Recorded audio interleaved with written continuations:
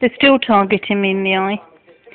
And one officer said to the other, we've stopped doing that, and the other one said, well, it's the weekend. So apparently the weekend makes everything different.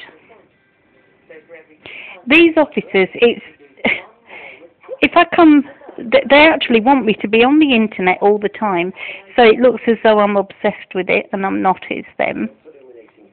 They don't want me to talk to anybody about what's going on, yet it is all on the bloody internet, and they're so frightened they miss something. When it's the weekend, they think they can do what they like because everywhere's closed, but the internet isn't.